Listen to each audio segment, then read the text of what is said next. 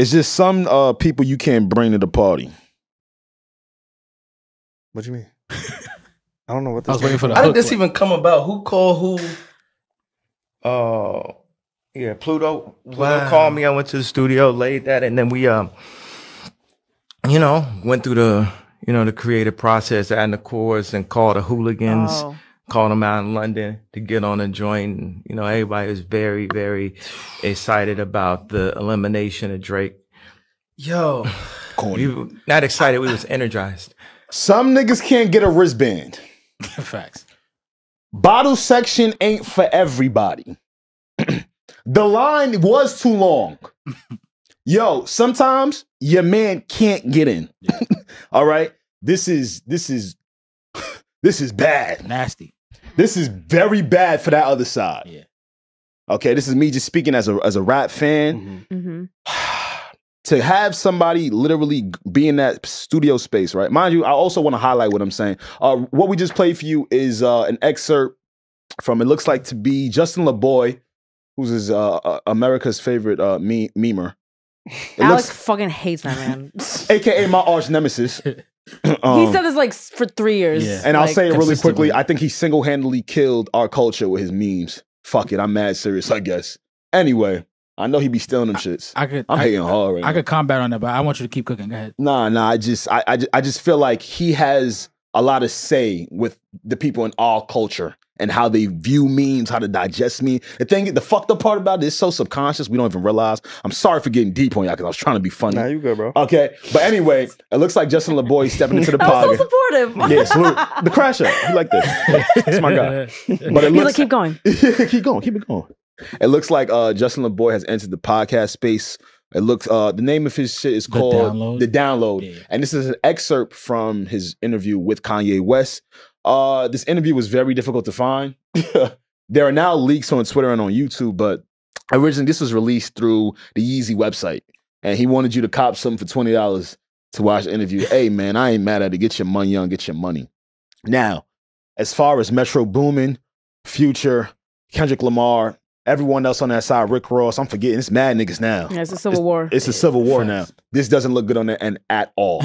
At all. That's why you gotta leave the talkative nigga at home. The niggas that talk too much, I don't have them around me. What? Name some dudes you see talk too much around me. I'll wait. Nah, you right. They gonna fuck up the party. Them niggas that talk too much gonna fuck. That is your Alex's friends just be chill as fuck. They don't talk too much. Because once you get to talking too much, people know your plans. Yeah. People know your intentions, right? And if they playing the art of war, oh man, this was a bomb. It almost seemed random. Like I was similar to you. I was mad. I'm like, Kanye, what are you doing? Now, to reference also what he's saying, SaVon, say what you're saying. I'm just tired. I'm over Kanye, bro. I'm over Kanye, bro. Same. I don't care no more. Like he doesn't make me care, and feel you. It's one of those things where, what have you done for me lately? I hate to be that, and I hate to say that to Kanye, one of our greats.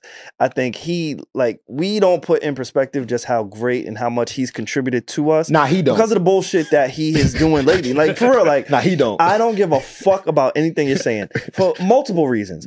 Not only do I think what you're saying is contradicting what you've been and who you've been for your career, but I also think the music is ass.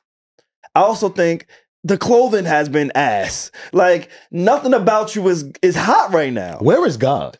Like, oh my God. It's all gone. I was thinking that while I was watching, while I was watching that, I heard you saying that because he was referencing that Kanye was referencing himself to being God. Where is God? Yeah, he keeps saying God. I know this ain't the same dude from 4 years ago, right? With the Sunday services, and right? not just God, because I want to be specific. Because I also talk like, I'm very conscious of the way that people weaponize religion, beliefs, and the word God, right?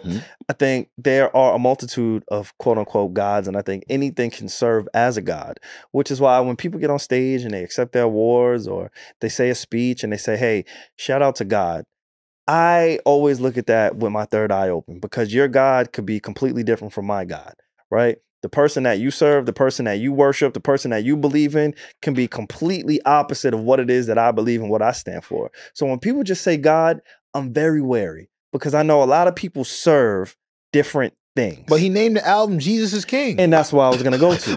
The next step was Jesus, right? Yeah. Because God is one person or one entity that can represent a multitude of things, right? Sure.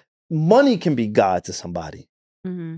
Literally, I can serve money, like whatever it is that you serve can be God. But then when you get into specifics, like a Jesus who was the son of God in certain religions, it narrows it down to a specific religion and belief system, right? Yeah. Whereas Kanye, he did that.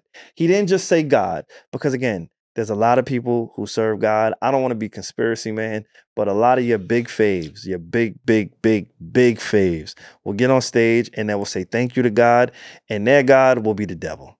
But we ain't gonna talk about that. Kanye in particular, he goes into Jesus specifically. Yeah. Right? Yeah. So when you say, where's God? I'm thinking, oh, wait. So now it's not only, let's remove God, the entity, the all being. Let's get back to Jesus. Doing the science, yeah. He ain't even talking about no Jesus no more. Yeah. It's all gone. And so when you push something the way that you did, where Jesus when you name went, the album, all of that, I can't take anything that you say for fact, for real, for anything. And then when you sit next to, and Alex, you're my brother. Yeah. Since we started this podcast, there's been a few people that you've hated, and you have stood 10 toes down on hating. You're very consistent. One of them I don't agree with, which is Michael Blackson, but I understand. Yeah, I hate you, nigga. Oh my God. Ain't that family? It's his accent. The one is not true. It's That's not racist? true. My fault. The way he talk is not true. That's why I don't like him. And number 2 has been Justin LaBoy. Yes. And at first, when you said Justin LaBoy, yeah, he got one of them fucked up names. That's okay. He got one of them fucked up names. It's hard. He said Justin LaBoy. Justin Malloy. Yeah. A few years ago, I didn't understand it because he was faceless, right? He just was a meme. He was a page, and I thought it was just lighthearted. I'm like, all right, it's fun, it's cool, it's relatable, it's trendy. Going back to that word, trendy. That's what Justin LaBoy was. Until he wasn't.